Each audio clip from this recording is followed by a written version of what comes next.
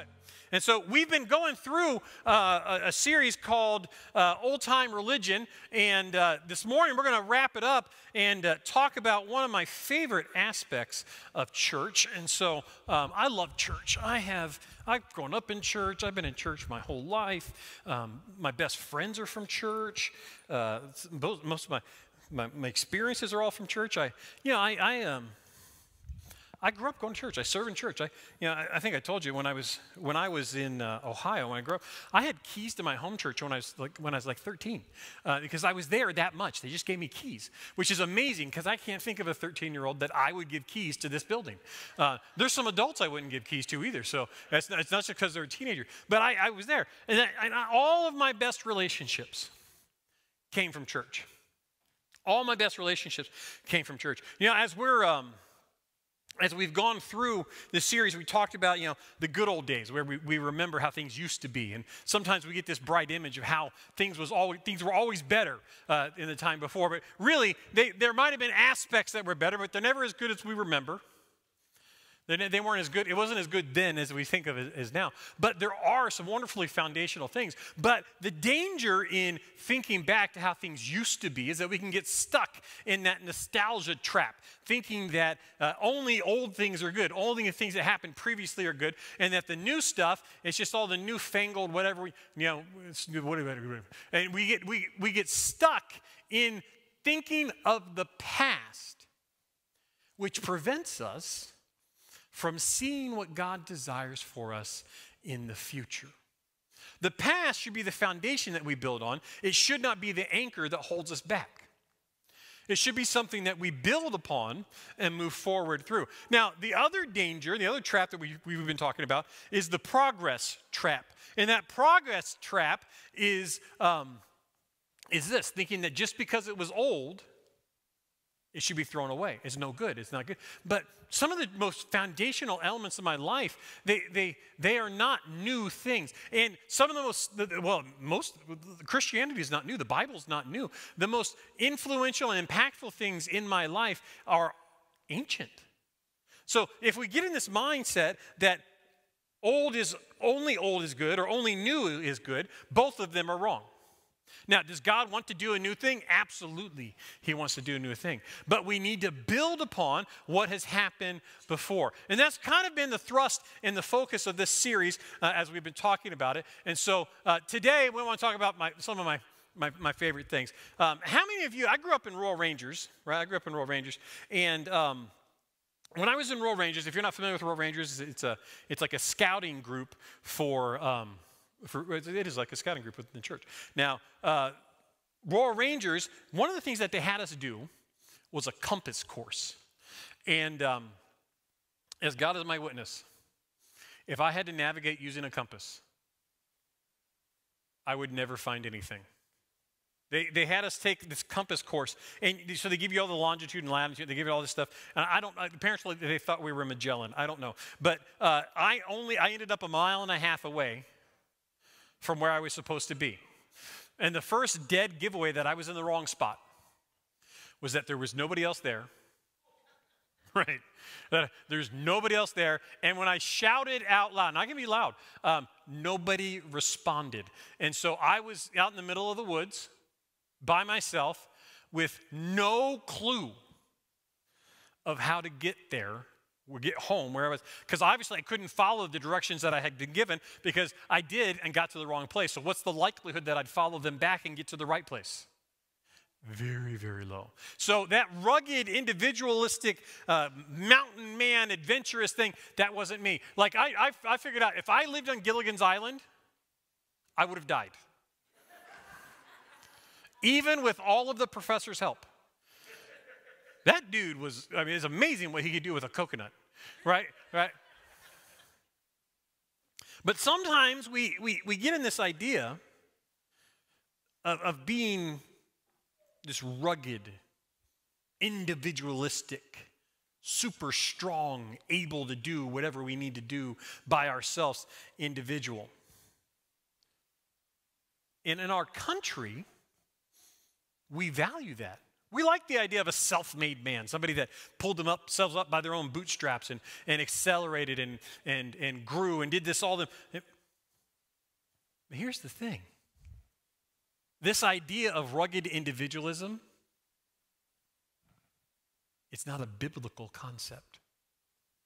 The Bible in Ecclesiastes chapter 4, verse 9 and 10 says this, 2 are better than 1 because they have a good return for the labors. If either one of them falls down, one can help the other up. Proverbs 27:17 says, as iron sharpens iron, so one person sharpens another. Hebrews 10:24-25 says, and let us consider how we may spur one another on towards love and good deeds, not giving up meeting together as some are in the habit of doing, but encouraging one another.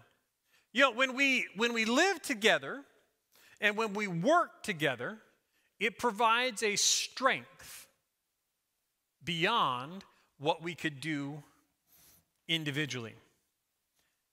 How many of you like to think of yourself, now you don't have to raise your hand, as being totally self-sufficient, of being totally capable and able to do it? And I'll guarantee you that you probably do, because you've never stopped to ask for directions. You get lost, we're going to keep on going. I'm not sure where we're going, but we're making good time. We like to think of ourselves as totally self-sufficient.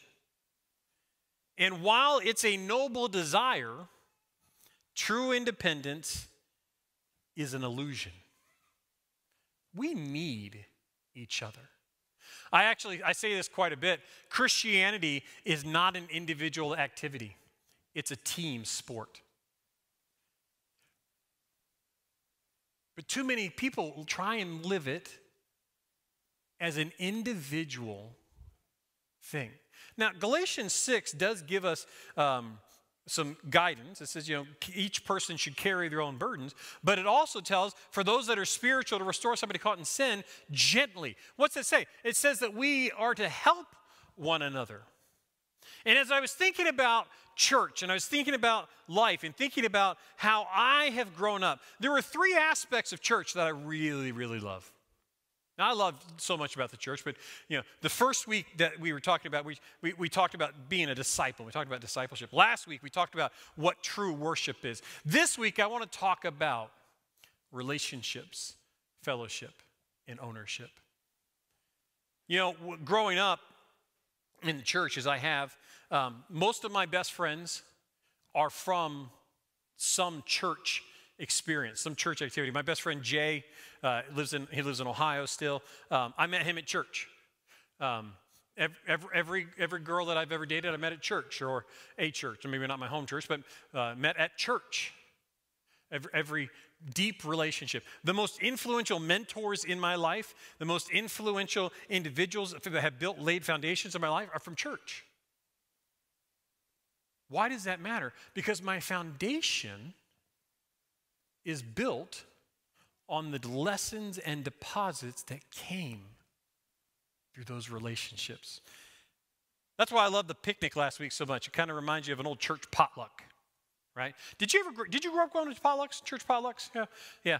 My senior pastor, Pastor Ross, that I grew up under, here's what he would say. Every time we had a church potluck, he goes, well, if you can't cook anything, just swing by and grab a bucket of chicken. Every potluck that we had like 3 dozen buckets of chicken. It was amazing. We had chicken coming out wazoo. It was amazing, right? And if you watched our picnic last week, I could tell you where we would excel as a church, okay? So we had plenty of drinks. That was good. You guys did a good job.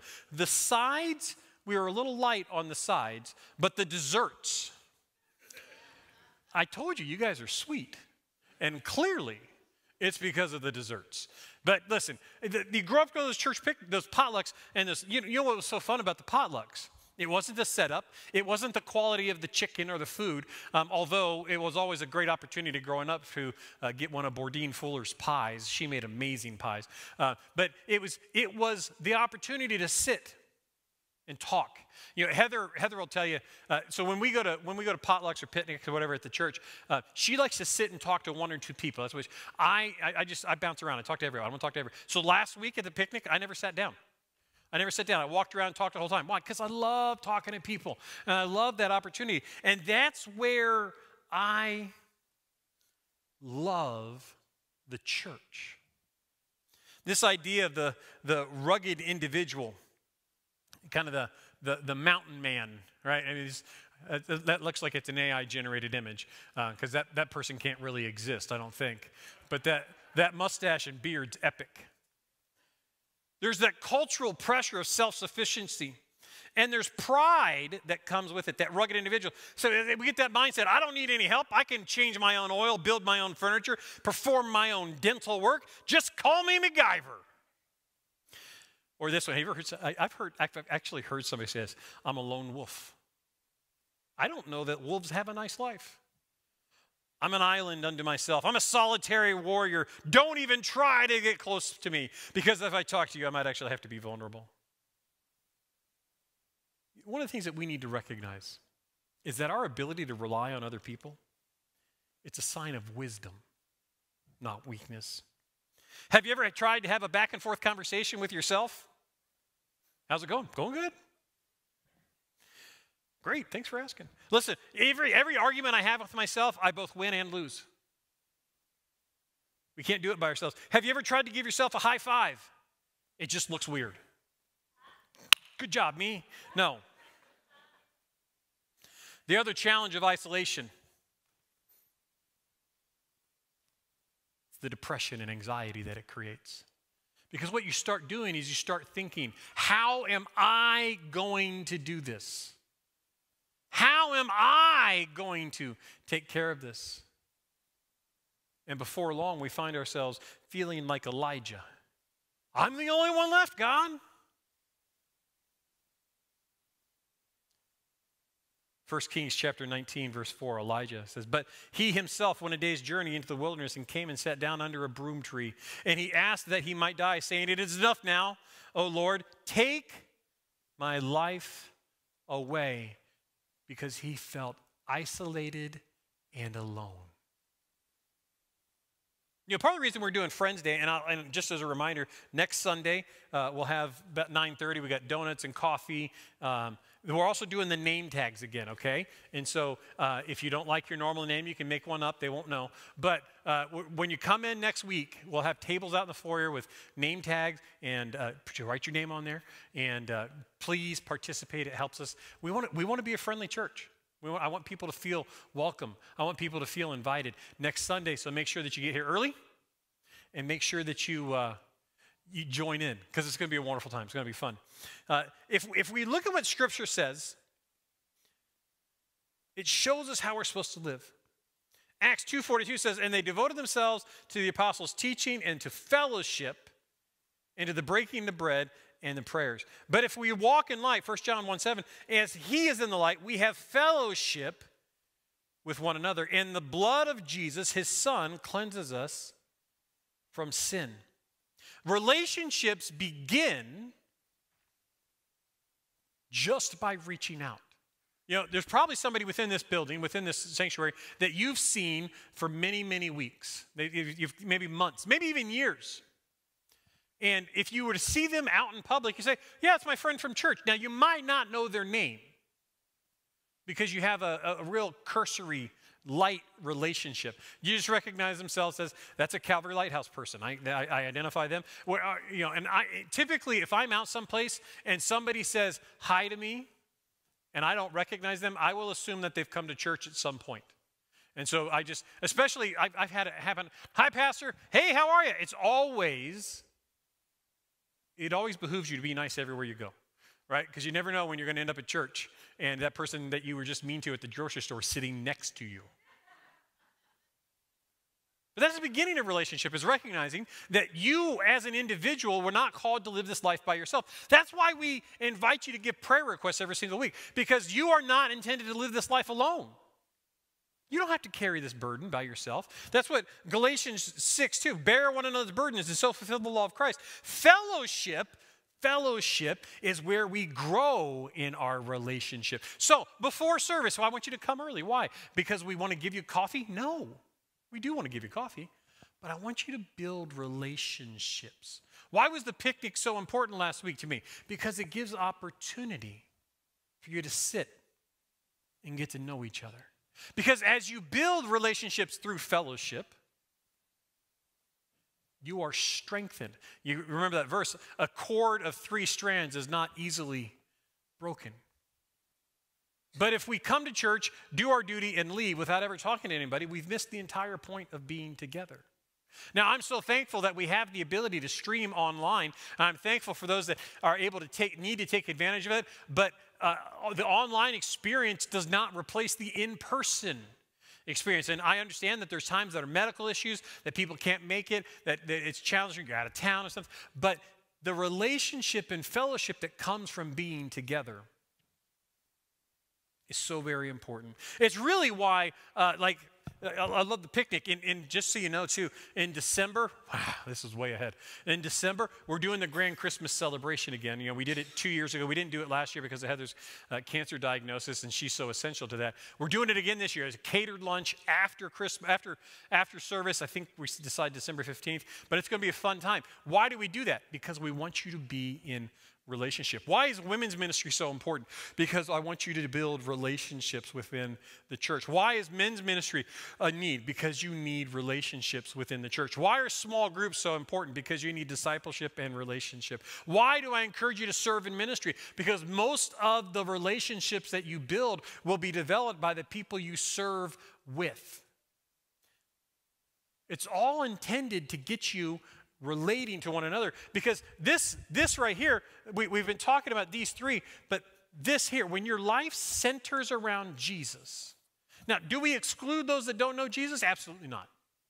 We should have relationships with those that don't know Jesus because we want them to know Jesus. But when everything centers around Jesus here, our relationships, our friendships, what it allows us to do is to strengthen our lives and not feel as though we are out isolated by ourselves. One of the worst feelings that you can have is the feeling of hopelessness that comes from being alone. Well, Pastor, I don't want to burden other people. Well, that's what friends do. I'm not saying that if you're my friend, you're a burden. But what I'm saying is we as friends help one another. There's been so many people over this last year as we've been walking through this cancer journey with Heather. They've said, well, I didn't want to put that on you. Now listen, we've had hundreds of people that have supported us. And we're so thankful for every text, every phone call, every email, every Facebook message that says we're praying for you. That's why we're so transparent about it. I mean, we have shared every single step along the way, haven't we? And it's not because people have the right to know. It's because I want everybody that can pray to pray. I want people to support and encourage us. Listen, we've had literally thousands of dollars donated to support us. We went like a month without having to do anything for food because we had so many meals that were coming to us. Some of them, we still don't know who they came from. That doesn't happen if we keep the burden to ourselves. The number of times that we find out if somebody's walking through a difficulty or hardship and they say, well, I didn't want to trouble you with it. Jesus didn't call you to carry it by yourself. We're designed to be in community. We're intended to be in relationship. What did God say in the Garden of Eden? It's not good that man would be alone. In modern, it's just as true because we can't survive, even if we try, off of just pizza. And I would if it was just me. It's not good that we'd be alone. When we come together in community, we find that mutual encouragement. We find the spiritual growth of iron sharpening iron. We share burdens and we share joys. We find a greater sense of purpose and meaning. Think about this. Think about a single thread, right? That's not that impressive. But when you put it together with thousands of other threads, you end up with this beautiful tapestry. Change slides. There we go. I thought that was pretty leading, but it's okay. Right. You end up with a beautiful tapestry. You can't get that from one thread, can you? Think about going to listen to music. A single violin could be wonderful, but a full orchestra is how you get the Star Wars theme song. Keep that in mind.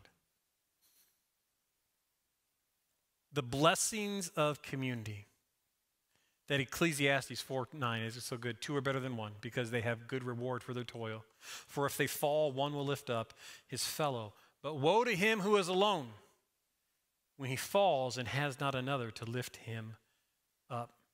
When we look at the Acts chapter 2, which we've looked at so much, that whole paragraph, the whole chapter of Acts chapter 2, they talk about being all together. They're in one place. They were together. And if we go into the New Testament, there's a series of statements about one another. Here's what, I've got 14. And so stick with me here. Here we go. You ready? Love one another. Be devoted to one another in brotherly love.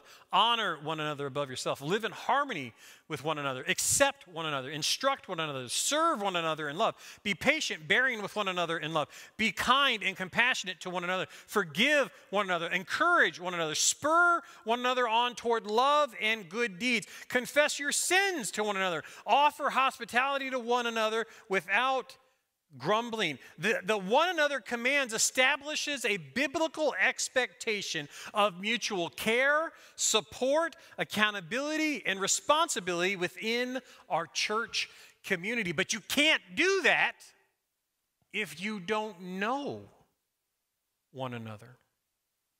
They reflect the calling of believers to live out our faith in an interdependent relationship with fellow members of the body of Christ. And out of fellowship, or out of relationship, comes fellowship, and out of fellowship comes ownership. The Bible tells us so very clearly in 1 Corinthians chapter 12, for just as the body is one and has many members, and all the members of that body, though many, are one body, so it is with Christ. So we, in Romans 12:5, though many are one body in Christ and individually members one of another. We are the church. We are the body of Christ. One of my favorite people in the whole wide world, and I know lots of people, is Charlie Dove. I talked about Charlie. Jeff Dove's one of our missionaries that we support. Charlie is 93 now. Charlie was the maintenance, I want to say maintenance guy at my home church, but he wasn't paid. He was just a volunteer. But he was there almost every single day fixing something. Why? Because he had taken ownership of making sure that that building was cared for.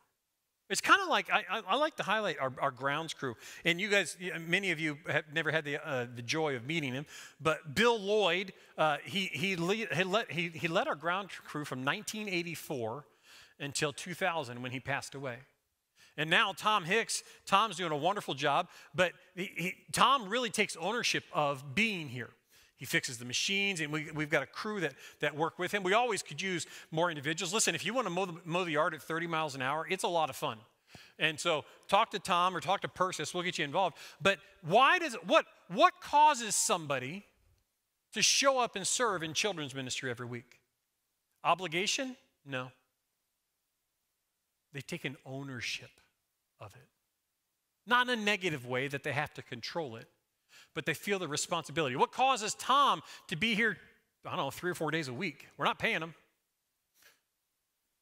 He's taking ownership.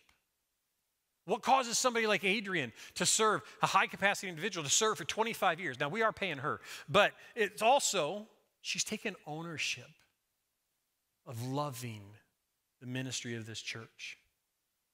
We have a role within the community. We have a responsibility to participate. We're one body. And here's the thing, everyone is a 10 somewhere. You might not be able to sing on the worship team. You might not be able to preach. You might not be able to lead a kids class. Maybe teenagers scare you. But you could help us make coffee. You could stand at the front door and say hi. You stand at the front door and say goodbye. I bet you could even work a leaf blower. They're not hard. The pressure washer is fun. It's a messy job. We all have a responsibility.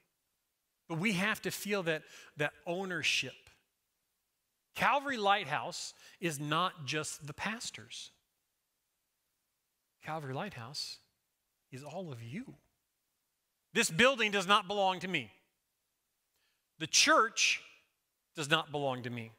Obviously, it's God's, but this building belongs to you as a member. I cannot just sell it and make off with the money. I need your approval to sell it, and you probably wouldn't give me all the money. The church is the people. You remember that little, I can't do the finger thing. This is a church, this is a steeple. You know, open the doors and hear all the people. And you feel, I got a weird finger, it doesn't work. And so, this is relationship, fellowship, ownership. 1 Peter 4:10 tells us, as each has a gift, use it to serve one another as good stewards of God's varied grace. You have a talent somewhere. You have a gift. Now think of a talent in the biblical sense of something of value. You have a talent. You have something to contribute to this body. And that's why you're part of it. You're not just here to receive. We're here to give as well. We all support the work of the church.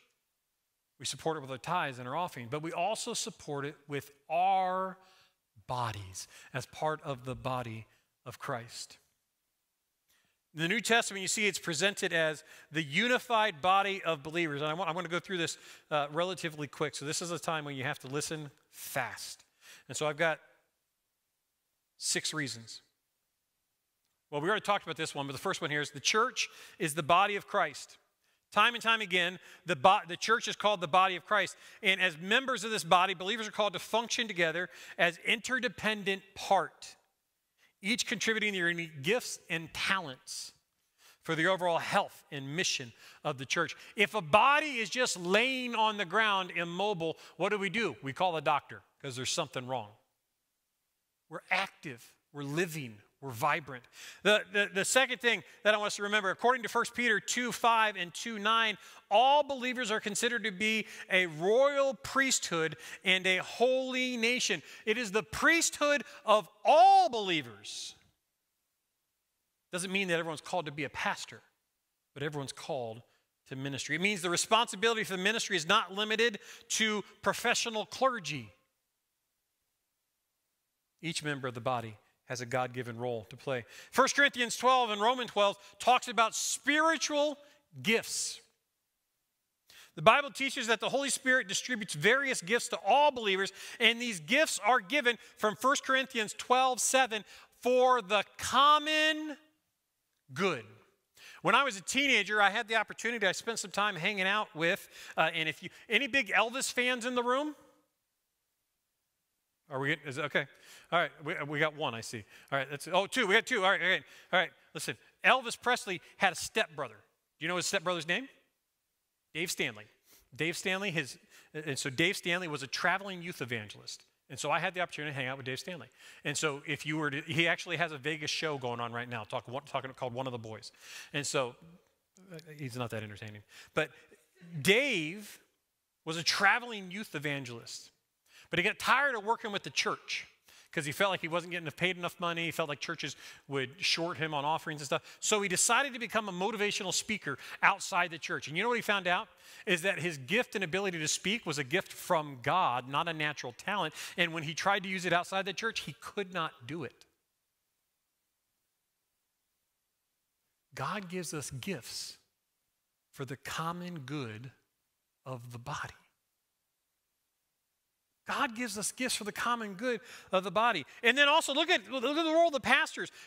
Pastor Jesus. Now, what is one of the roles of the pastor? Is it the pastor's role to do all the ministry? No, if you look at Ephesians 4, it says the role of the pastor is to equip the saints for the work of ministry. If we look at all the one another commands that we saw, love one another, share one another, care, it gives us a shared responsibility and accountability in scriptures. It implies a mutual responsibility. You are not your brother's keeper, but you should be your brother or sister's encourager, supporter.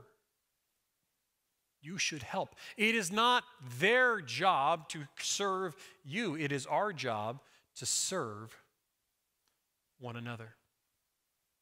When all the members take ownership, the church is better able to fulfill its mission to make disciples and impact the world for Christ. One is too small a number for greatness.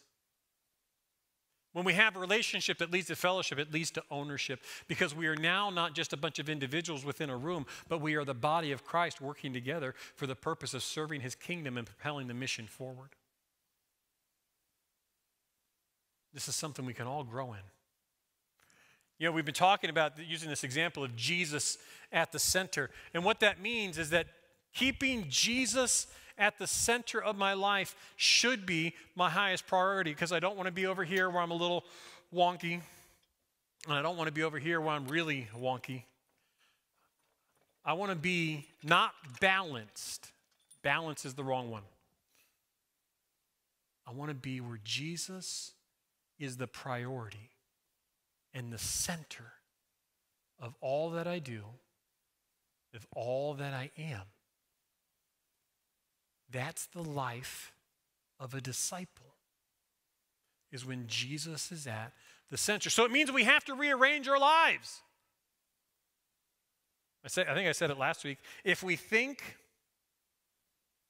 that we can serve Jesus and not change anything in our life, we are mistaken.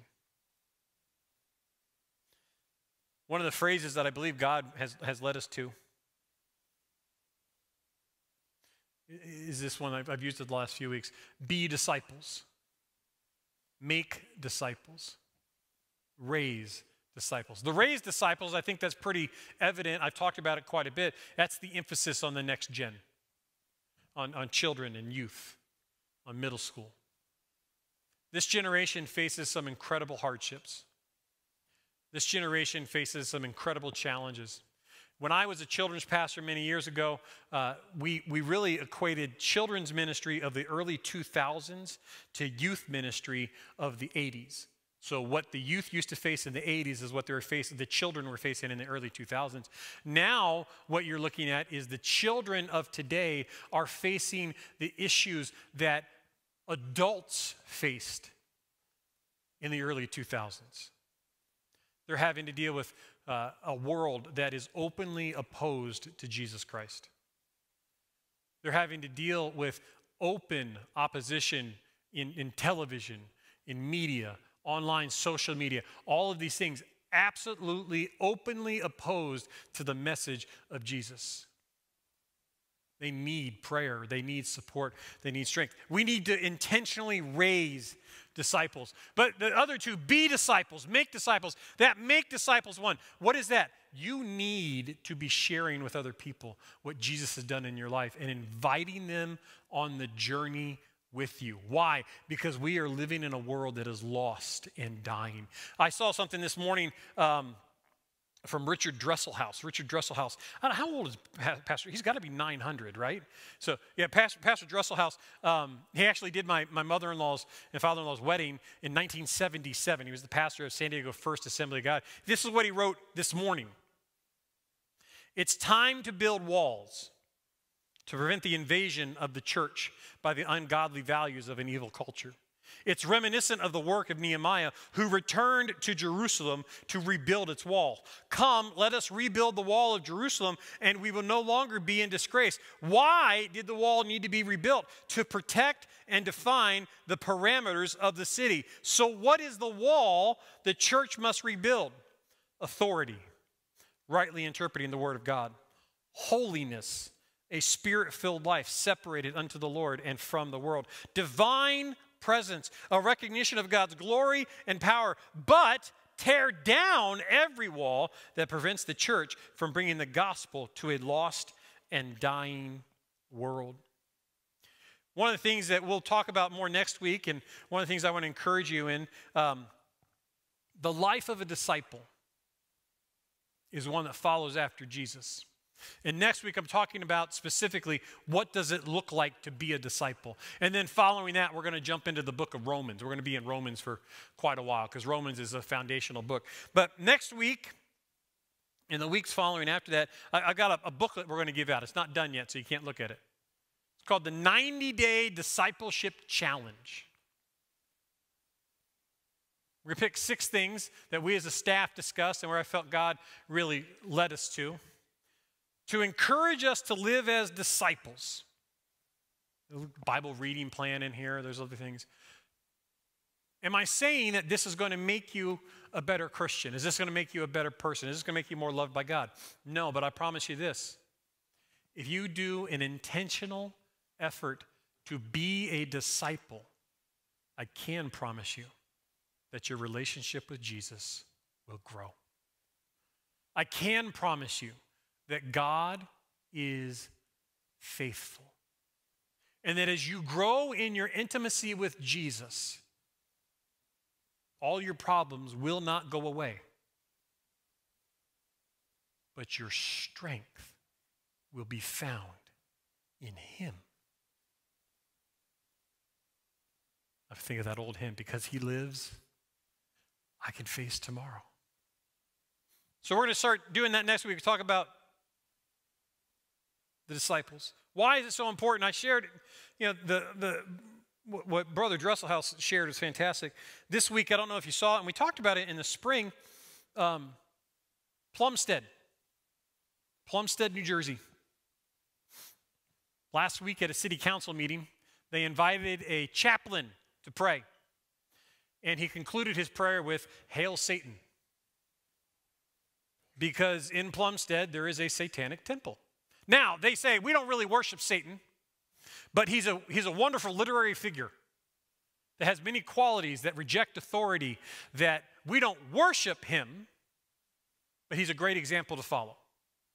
I got to tell you this. If you're elevating Satan because he's got qualities you want to emulate and using him as the example, that's called worship.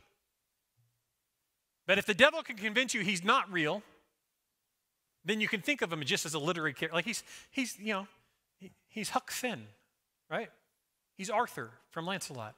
He's got qualities that would, but here's the thing. Spiritual warfare is real. We as Christians, guys, this is not a light burden. We should be so serious about our relationship with Jesus because the world that we're in is so serious about not following Jesus. John Donne was an English poet. He was a cleric in the late English Renaissance. He wrote a poem. You're probably familiar with it. You might not realize it. It says, "No man is an island, entire of itself. Every man is a piece of the continent, a part of the main. If a clod be washed away by the sea, Europe is the less, as well as if a promontory were, as well as if a manor of thy friends or of thy own were. Any man's death diminishes me, because I am involved in mankind, and therefore never send to know for whom the bell tolls. It tolls for thee." We're created for community. We're created for relationship and fellowship. We're created for an interdependence upon one another.